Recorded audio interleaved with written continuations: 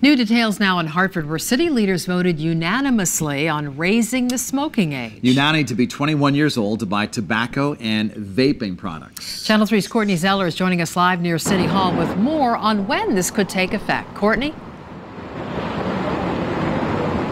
Well, once the mayor signs off on it, then it will take effect, we're told, as early as next week. Now, keep in mind, this is just for the city of Hartford, but other cities are catching on.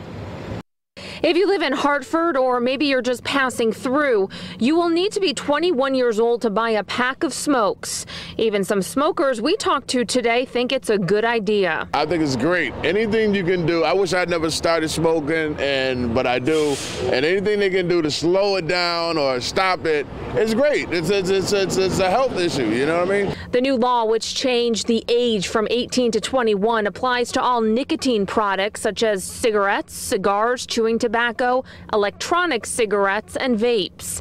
Hartford is the first Connecticut city to take the lead, but more could be following suit. Kids should, to me, 18-year-olds is kids. I'm 26, so to me, I feel like they should not jump up to that age and go have to smoke tobacco and whatnot down the years later, or to mess them up down the road. The city of Bloomfield is also looking at this. The mayor tells us they could vote on this as early as next month. We were there last week when a hearing was held about the change. Supporters spoke about moving the age. No one showed up against it.